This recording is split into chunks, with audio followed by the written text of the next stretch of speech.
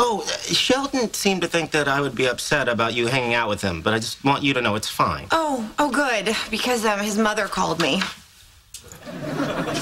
His mother? Yeah, she wants me to take him shopping for sheets and towels. I was gonna do that. Oh, well then you do it. Oh, I don't want to do it. You can do it. Okay, then you can take him for shoes. I just took him for shoes. Well, all I know is he says they hurt his feet. Fine. I'll take him for shoes next Saturday.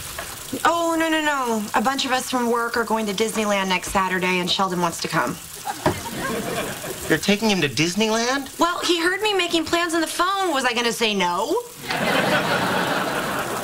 All right. But let me know if you're going to stuff him with junk food. I don't want to bring home a nice dinner for him and see it go to waste. We're going to Disneyland. He's going to eat junk food. All I'm saying is, give me a heads up.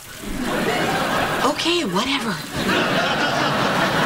And don't let him go on Space Mountain after he eats. He'll say he can handle it, but I promise you'll end up with churro puke on your shoes. All right, got it. Is there anything else? Yeah, don't let Goofy near him. He'll have nightmares, and I'll have to deal with it.